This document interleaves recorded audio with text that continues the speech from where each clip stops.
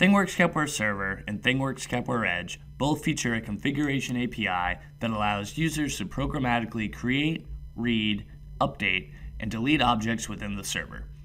This means that users can use RESTful calls to configure various channels, devices, and tags, essentially eliminating the need for the configuration window.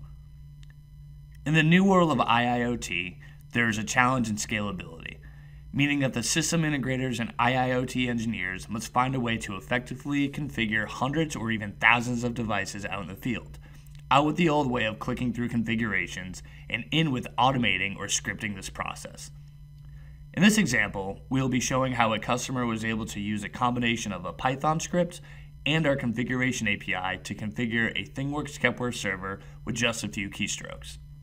This customer's claim to fame was a service in which they were able to connect various aspects of a smart connected building and then send that information to the cloud, in this case, Microsoft's Azure, and do some analytics and reporting based on the data collected.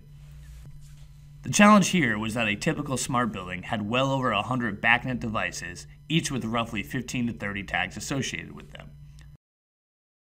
The customer provided a CSV file shown here with some information about the backnet devices, including addresses and some tag information.